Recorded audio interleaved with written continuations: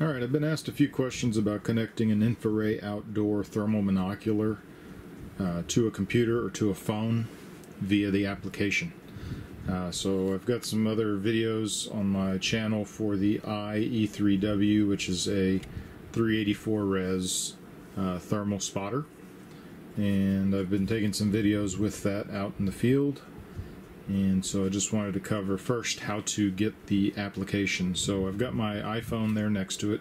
I've already done this on the iPhone, but to simulate on a screen that you can actually see, I've got the desktop here. And so if you go to INFIRAYOutdoor.com, this is their main page.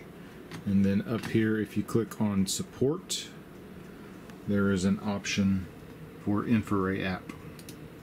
And so you click on that, and it's going to present you with three options for the app. You can do an Android, Google Store, Google Play Store, or an Apple Store. So based on your handset or your particular device that you're trying to put the INFIRAY Outdoor app on, you would select that, and it will take you straight to the portal at which you can download the app. So again, I've done that already on this iPhone, so I will power up the E3W. It's going to get started there, and then once it comes up to full screen, I will access the long menu. Again, I did a menu walkthrough video that discussed how to bring up that long menu, and we'll activate Wi-Fi. Set that down. Alright, so then after you open your Wi-Fi settings on the phone, you should have a connection to something of the order of I and then a series of numbers. And so you connect to that using the password 12345678. And then after successfully connecting, you can go to the screen that shows your application that you downloaded.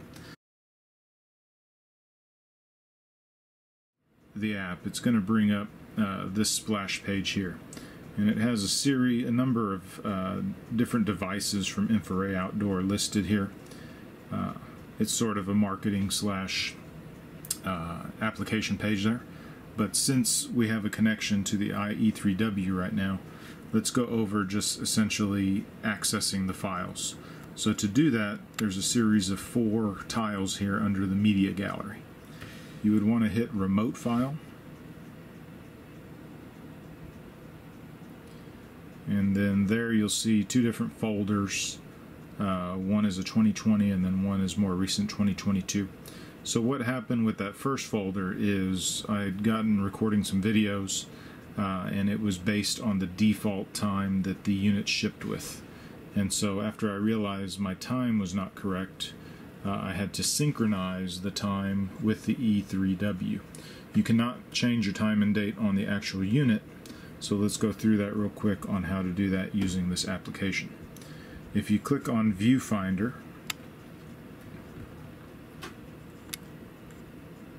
it's going to access the E3W, and then there's going to be a camera screen, and there's a cog on the upper level here. So we'll click on that cog.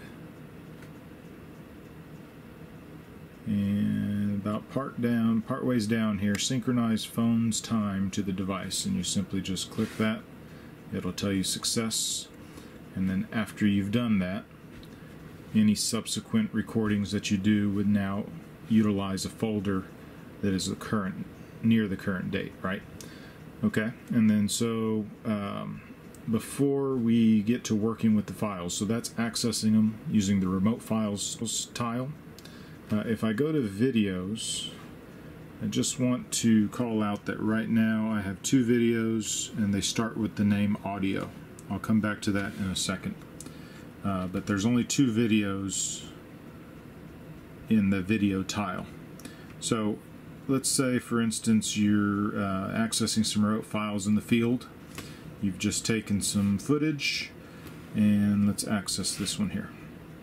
It's going to download it automatically into the application and start playing it. So it's auto playing that file, and then if you were to back out of that, if you go to your videos, it is now automatically downloaded into your video tile. So that's sort of neat, because if you subsequently stow this thermal monocular, you put it away, and the next day you're out with some friends or some family, and you're discussing, the use of your equipment, and they want to see some of the footage, you don't need the actual device to connect and pair in order to access that. It's going to be your video tile. Okay, so now that I have the video tile open, let's say you want to save this outside of the application to your phone. You simply press and hold on the video, it'll check mark it here, and then you have a share down in the lower left, and you can choose what to do with it. So you can click save video, and for me that's going to go directly into my photo reel, and then from there I'm able to text it or email it and put it where I need to put it. Alright, so if you want to stream using the app, you click on viewfinder, and that's going to give you the live view through the device. So right here I'm putting my hand in front of it, you can see we're streaming live, and you have two options. So it's the camera screen, and you have photo and video. So you could take photos if you'd like, but I was using the video function, and if you click on the word video, it'll turn blue, and then you simply press and hold that record icon for a quick second or two, and it'll show you that it's recording. And when you're done and you want to save it, you press it again and it'll save it. So the neat thing about the INFIRAY Outdoor app is it has a microphone option, and if you click that, it highlights the microphone in red, and then if you were to take a video, it's going to record using the microphone in the phone and automatically splice that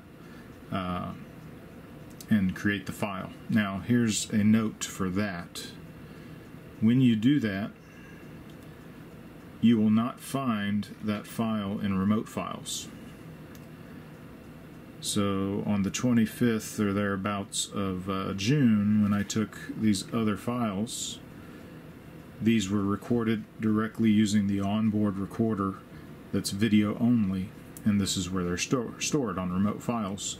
However, I took one through the app using the audio feature, and that is found under the video tile. And again, back to my previous mention of the word audio in the file name. These are going to be locked into your application and not available on the unit if you record through the app and use that microphone feature. So you just have to know how to access and work with your files. It's all there. You can simply save these files just as we did the other one to your phone, email it, text it, Dropbox it, do whatever you need to do to work with it. So that's some basic functionality in connecting the INFIRAY Outdoor thermal monocular to handset. It works very seamlessly. They put a lot of work into that, and I've had no glitches or malfunctions or corruptions. And if you have any questions, just leave them in the comments. Appreciate it.